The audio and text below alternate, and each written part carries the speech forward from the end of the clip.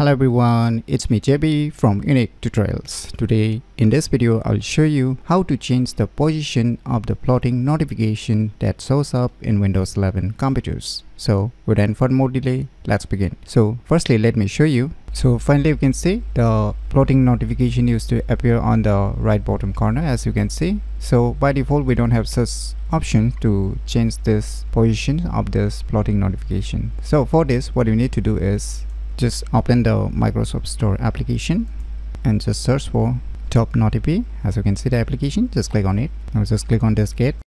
So finally the installation has been completed. Now you can just click on open.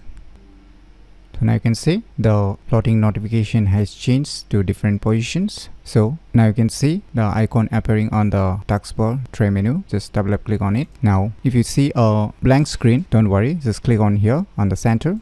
Now you can drag anywhere wherever you want to place. Say I want to place it here. Now just press escape on your computer keyboard. Now you can change the transparency here, everything, and you can select the positions wherever you want to choose, and you can just click on here to check.